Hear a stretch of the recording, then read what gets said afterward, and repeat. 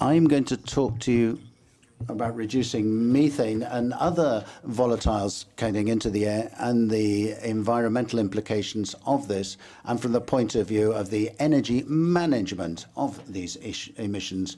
We all know that a landfill is a biochemical reactor. It has water, air, and solid urban waste.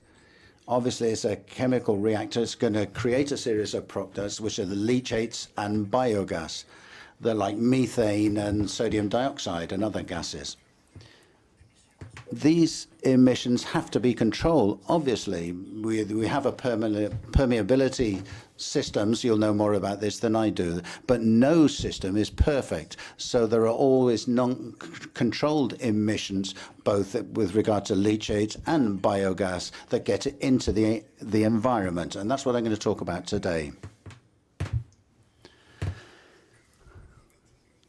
This is a royal decree that came out in 2001 that talks about eliminating these waste. And we've looked at Annex 3, point 3, and the potential emissions of gas. What I was struck by in the official State Gazette, that they say that this is a source of oxygen, because there's no chemical compound that's known as etc. So very often the official State Gazette is full of load of rubbish. So one thing about the legislation, we need to control the emissions, and I understand emissions as exhaust gases that get out of there into the air. I can't understand it in any other way. This can be done when it's in operation. It has to be done monthly, and then in later maintenance phase. That's what the law says. In order to understand this, I've got this scheme with the biogas extraction systems. This is what I call the controlled emissions of biogas in a landfill. But as we all know, nothing is perfect.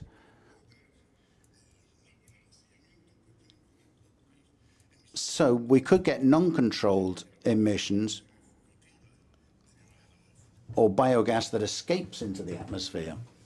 So how can we measure these emissions? I started studying this because I come from volcanoes, and this looks easier than volcanoes. Because of the accumulation chambers, you can see you can do hundreds and thousands of measurements, flow measurements very quickly, and you can do 80,000 of these a day. So if you cover a landfill, you can estimate the emissions that are going to come out of it. It might look complex, but we can do all of it. Here we have somebody measuring the carbon dioxide that's emitted, and this is measuring methane, because it must be quite difficult, because you take an aliquot of a closed system in the accumulation chamber to give us the concentrations of methane, and then with the CO2 flow and the mass relationship, we can get each measuring point. We can measure the methane that's emitted. Here we have an example of methane emission from Arico landfill. This was done back in 2007 in the old cell. Emissions of CO2 into the atmosphere of 8.7 tons a day. But we're more interested in methane, which is about 0.4 ton a day. Another example, we can see the emissions of methane in Arico in 2008, which are about 7 or 8 tons a day, very similar to the previous year. The black spots are where we take the measurements, and then for methane, it's the same. This led us to assess and quantify in these two campaigns the uncontrolled emission of CO2, which is about 3,100 tons a year.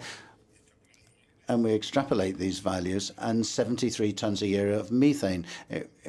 The first thing we can see that the CO2 or the landfill gases is about 0.6, 0.5, the molar ratio of landfill gases, that is. But what we're surprised about, the ratio is the uncontrolled emissions are far greater, because of microbial and methane oxidation in the soil cover. So one way to reduce the emissions of methane into the atmosphere is to cover it, microbial oxidation, which usually happens in the cover. Apart from quantifying the uncontrolled emissions, can be used as a useful tools to assess the efficiency of the collection, the biogas collection and extraction systems. If I know how much biogas is in the system, but I also know how much gets away uncontrolled, then it's simple to work out. Will give us the efficiency. In both cases, in Arrico, we say that the extraction of biogas, or the calculations that we do in these two campaigns, we're talking about 70% is uncontrolled, so we don't have a capacity of saying whether it's good or not. But that's the information. I'd also like to highlight that if we compare the uncontrolled with the controlled emissions, we can immediately say that the controlled emissions is far higher, and the non-controlled emissions is still fairly significant. If you look at the register of emissions in Spain, we can get data for the last 10 or 15 years from the landfills that have to provide an emission rate. So if we take a period of 10 years, we can say that the 5 landfills in the Canary Islands were, according to the data, are responsible for 10.3 and 14.9 kilotons per year. 10.3 and 14.9 sounds better because 10.3 comes from a period of time when there wasn't so much information. And this I'm talking about the Arrico landfill and Salto del Negro in Gran Canaria. But after a lot of studies conducted by me, we can extrapolate the real emission figures into the atmosphere of these biogas, and it's almost half of the official figures. It's not between 10.3 and 14.9. You can take the official data.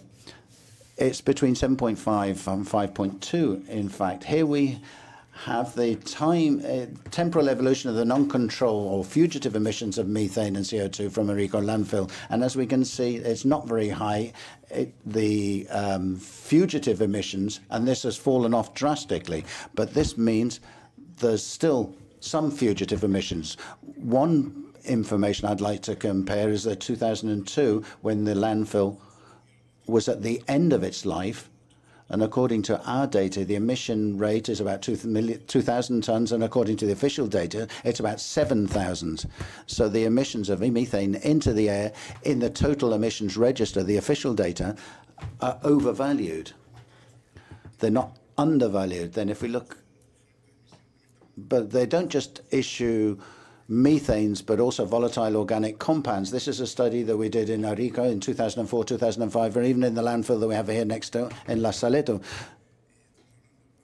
So we're talking about a standardized emission rate of around 241 or 779 kilograms a day per square kilometers per landfill.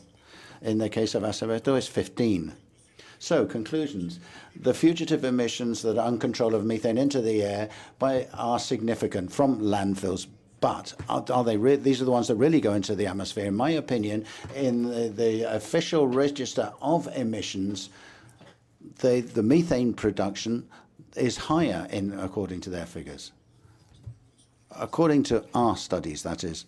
Obviously, the implications of this for energy and for engineering,